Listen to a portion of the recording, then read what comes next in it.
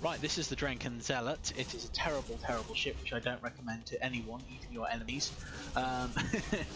Basically, it's only got one attack, which is self-destruct, and we've got to be very careful because one of these little things hitting us equals death.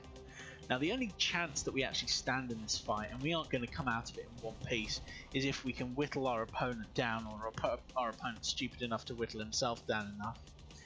So what we've got to do is we've got to just be very, very, very careful to avoid being hit by his minions. So we want to pull away and wait for his health to go down. Right.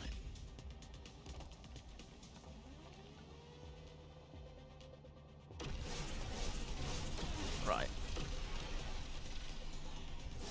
So we're going to get out of the way. His health's gone down significantly. Because he's gone into the thing, he's a lot weaker, so we're going to go for it.